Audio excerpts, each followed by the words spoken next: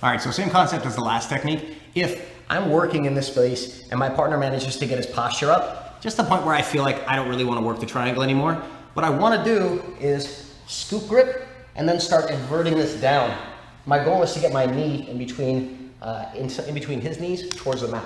From here, I'm going to use my other foot to come through and pull him up on top of me, and then I'm working the same idea as last time, right into backside 50-50 for the finish.